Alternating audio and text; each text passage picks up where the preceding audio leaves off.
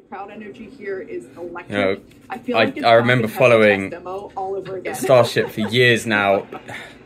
All the way from when it was, you know, MTC, ITS, BFR, the presentations, the switch from carbon fiber to stainless steel, when we saw Starhopper being built in a field with nothing else around. The test flights, the high altitude test flights, which were the gleaming light during the horror that was like 2020 and all of that. Here we are. This is the rocket that takes us back to the moon. This is the rocket that potentially takes us to Mars.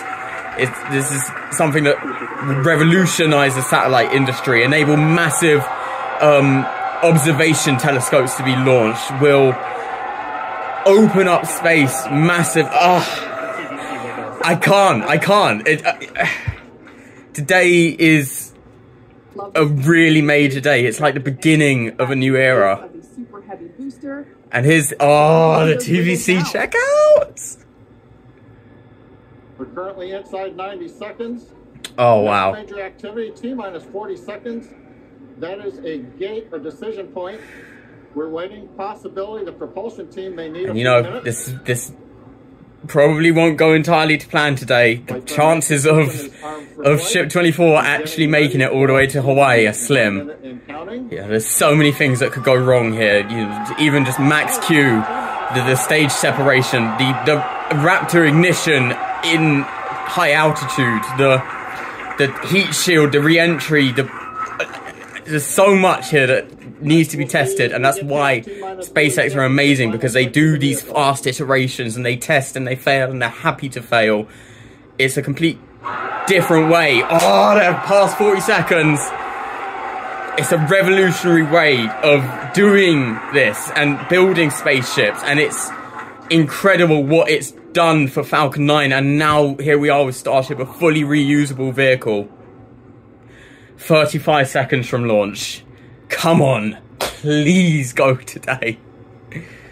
Okay, you can see the clock is recycled. Why? Flight director has called a hold. Okay, but it went recycling at 40 seconds. For the moment, we'll see where they move the clock back to. They could hold at T-minus 40 seconds. Okay, so it's not a scrub yet. Earlier point. Give us a minute to listen into the nets, and we'll see if we can. It's fine. It's not a scrub yet. It's fine. It's not a scrub yet. Amazing views here coming to us from Starbase, Texas. Okay. I think we're back. 30 seconds. Oh, okay. That's not a lot of time to mentally prepare. Okay. Please, Raptor engines, don't fail us now. You've got 33 Raptors that you need to get started, need to come up to thrust, and need to clear before we can release this thing.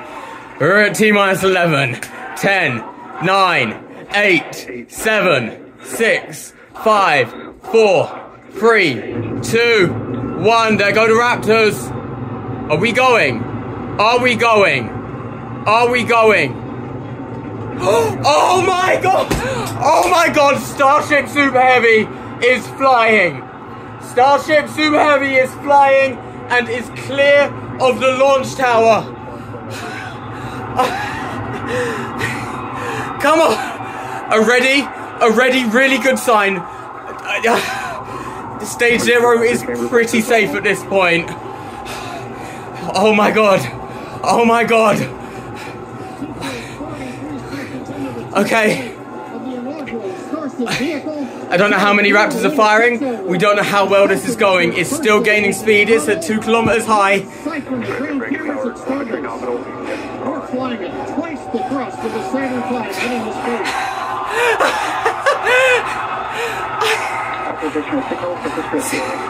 Nearly 650 kilometers an hour. This is a success. This is already a success. 700 kilometers an hour. So, okay, multiple Raptors are out. There are a lot of Raptors out. I don't know if it's going to reach even stage separation. That is a lot of engines out, but already a success. I don't think we're going to Hawaii today. which means we might get an air blast or a fireball in the sky. It is not picking up speed all that fast. But again, stage 0 is safe. I can't take my eyes off the screen. I can't. AOS Houston. Tracking station now acquiring the vehicle. They might still go for a shutdown and a stage separation, even if there isn't the Delta V to actually get to Hawaii, because, you know, what's the problem with a stage separation? You might as well try it out and just see where you get to. They have lost 1, 2, 3, 4, 5 Raptors. Oh my god! Also, I don't know, they might have said on the stream what they're going to do with the losses right now. They might have already said that it's okay, but I'm too busy talking to myself. Now after stage separation, the first stage will flip. Oh, that's a lot of spin. That's a lot of spin. I think we're about to get maybe AFTS. I don't know. I'm just thinking that is continuing to fly. 2 minutes. Still flying, but losing speed. Losing speed. I don't think we're getting a successful stage separation. It's tumbling. I think Fireball is coming up. AFTS is probably about to kick in. Oh no, it's a flip. It's a flip for stage sep. That's how it works. It yeets it like Starlink. I forgot. Come on. Successful stage separation. Please. Is it just tumbling? They have separated. There's just no live camera views. They have separated, I think. Or not? No? I think stage separation is where this might be a failure today. As of right now, we are awaiting stage separation. What is this? This is just a backflipping rocket! Separate from the super heavy booster. I can't tell what's... A separation event's happened, I think? I don't know. Right now, it looks like we saw the start of the flip, but obviously we're seeing from the ground cameras the entire Starship stack continuing to rotate. We should have had separation by now. Okay, should have had separation. This does not appear to be a so this is off nominal. This is like... Yeah, it does appear to be spinning, but I do want to remind everyone... So we are not getting an orbital velocity today. The tower was icing on the... There's the boom!